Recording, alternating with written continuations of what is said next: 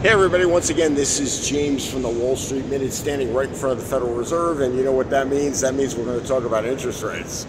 Well, yesterday the Fed gave us what most people expected, which was a quarter-point rise, and stated that they felt inflation was still a little too hot for their taste. We totally agree with their synopsis, and we are just amazed that they look like they're bringing this economy into what is often been characterized by as a soft landing.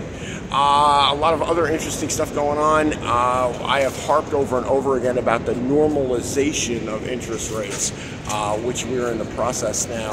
Let's face it, zero interest rates would mean there is no risk at all in the financial system or in the economy, and that's an absurd assumption to make.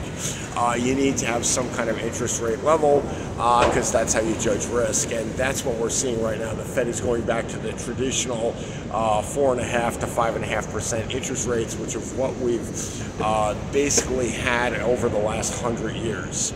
Anyway, this is James once again from the Wall Street Minute. Say hello, leave comments, and of course, press that button and subscribe to these videos.